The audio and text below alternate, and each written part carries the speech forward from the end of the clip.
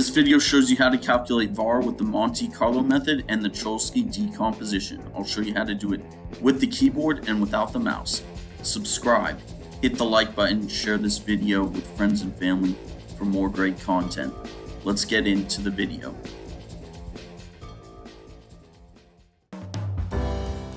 Google Chrome is the ninth thing on my taskbar. To open it, I press Windows key 9. Alt-E is an Echo, B is in Bravo to pull up the bookmarks. Arrow over to Google Colab. Tab over to Value at Risk, multiple methods. I'll run all of these cells with Control function F as in Foxtrot 9. This video is going to focus on the Monte-Carlo method for value at risk, as well as the adjusted Monte-Carlo method with a Cholesky decomposition to decompose the covariance matrix of returns. But before I get into all of that, just wanted you to know what the assets are for today's portfolio in case you're curious. There's 10 assets in today's portfolio. The data comes from Yahoo Finance, so Bank of America, Citigroup, JP Morgan Chase, Goldman Sachs, American International Group, or AIG as it's called, SelectQuote, the Blackstone Group, Kohlberg, Kravis and Roberts, Wells Fargo, and Morgan Stanley.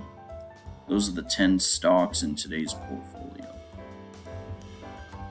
I'm going to arrow down to the part about the Monte-Carlo method. This is part of a larger notebook that I'm running with multiple methods for VaR, but want to focus on Monte-Carlo and Cholesky decomposition today.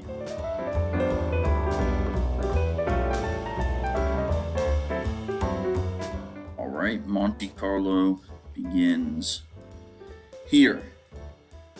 So I define expected returns with the argument weights, so the portfolio weights, and their log returns.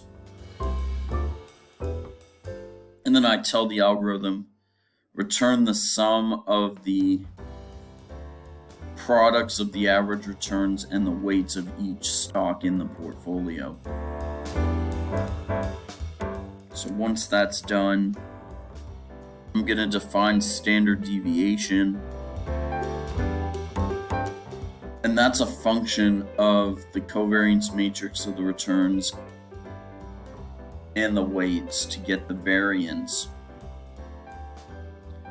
And then standard deviation, which is also called volatility sometimes, that's just the square root of the variance. So I'm telling Python return numpy dot square root with the argument variance, which I've created above.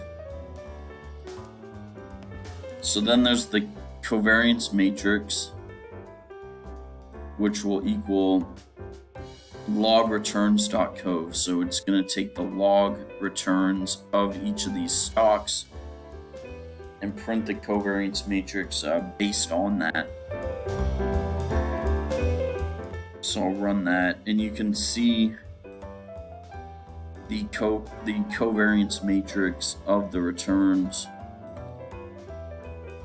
You'll see that the covariance, for example, of Bank of America and AIG is the same as the covariance of AIG and Bank of America, because it doesn't matter for order of operations which comes first.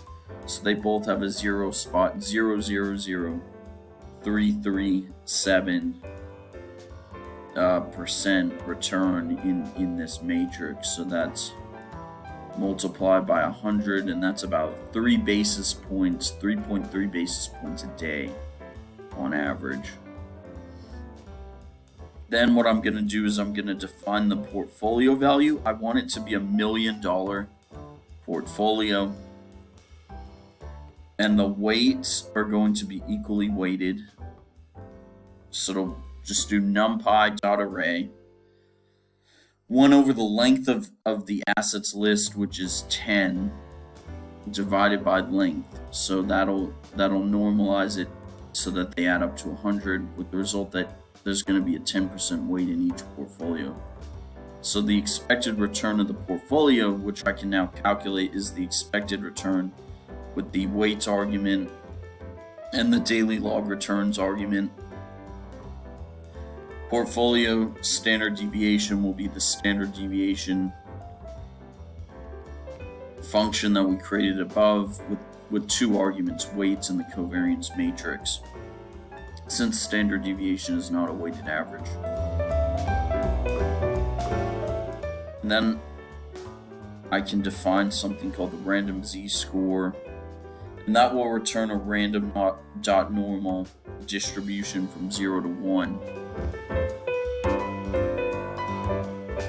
And then what happens is I need to tell Python the value at risk time period. So over the next how many days or how many months or years, I'm going to do 5 days for today's example. And I'm going to define a scenario gain loss function that's going to have several arguments. The z-score, the 5 days that we're looking at, as well as the portfolio value of 1,000,000 and the portfolio standard deviation calculated above. That'll return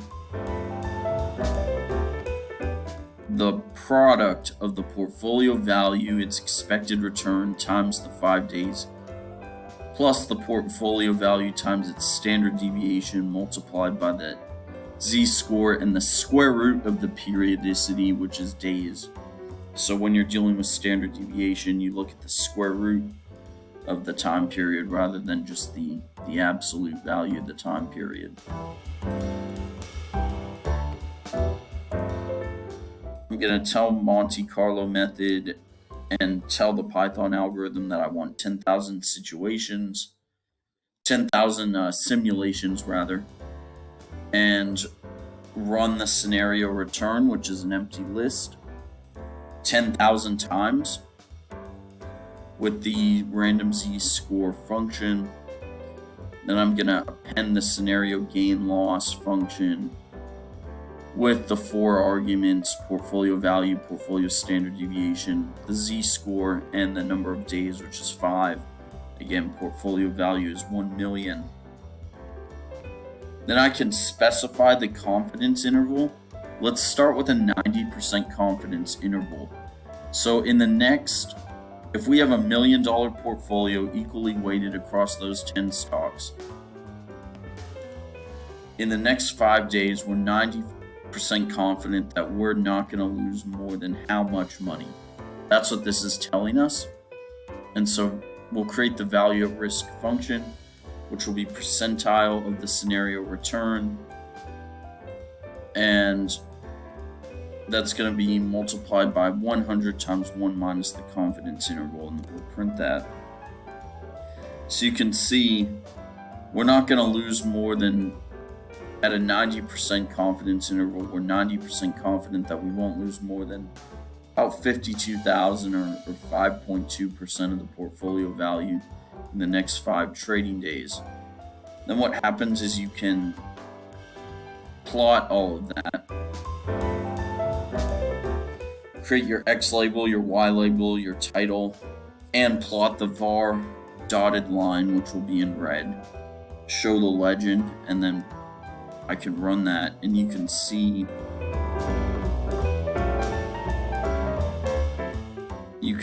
here the 90% confidence interval Monte-Carlo method value at risk. So there's, within the next 5 trading days with that type of portfolio, there's a 10% chance that you could lose more than about 5% in a day.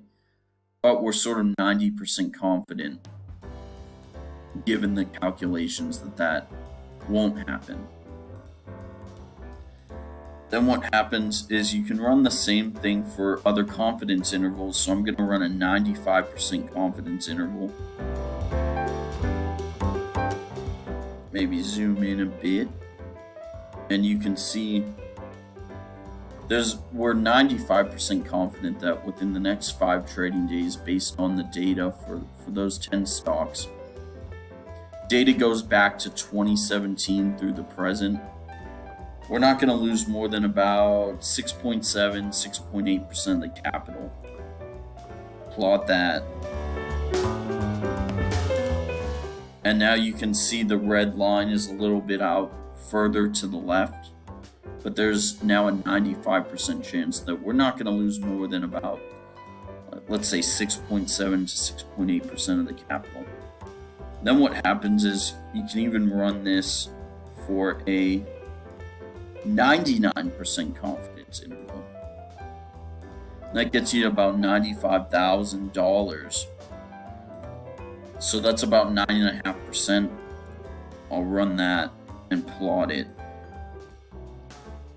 And now what happens is we're 99% confident. There's only a 1% chance within the next 5 trading days based on our calculation that we'll lose more than about 9.5, 10% of the capital.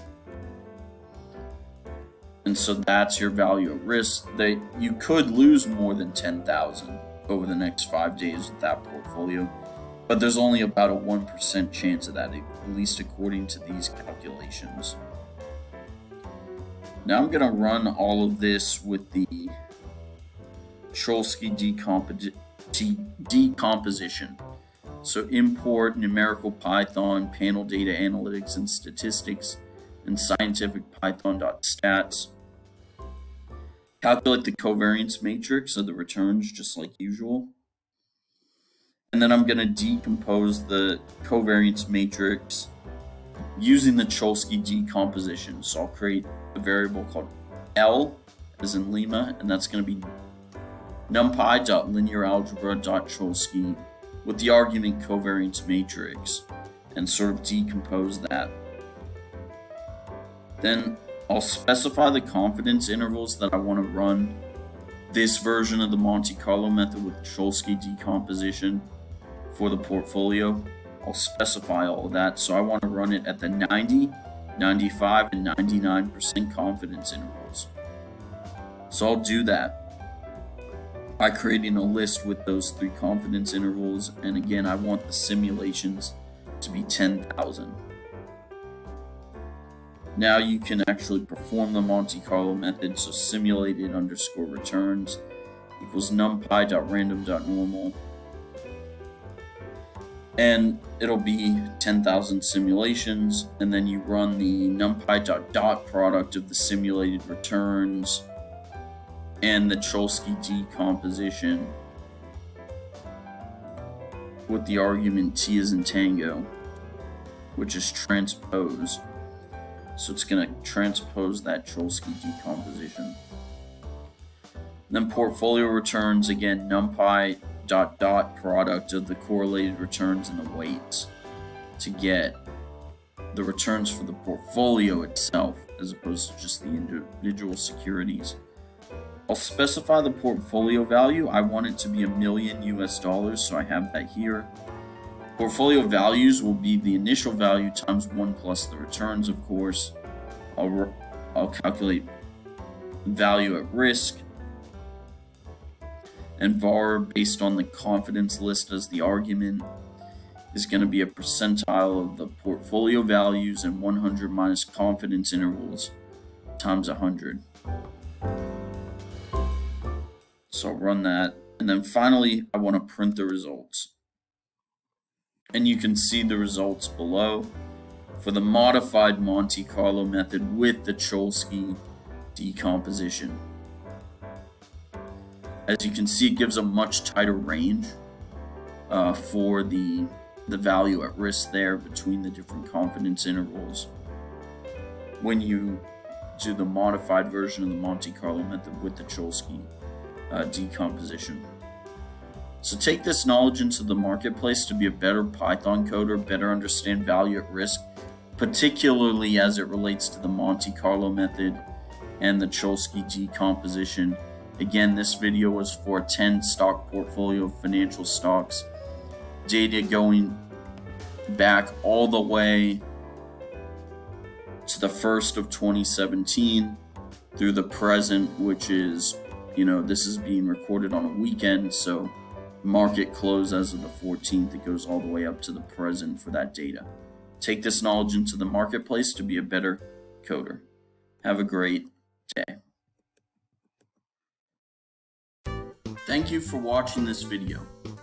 Please subscribe to my YouTube channel, hit the notification bell, hit the like button, leave a comment below, and please buy my books. The links to those will be in the description of this video.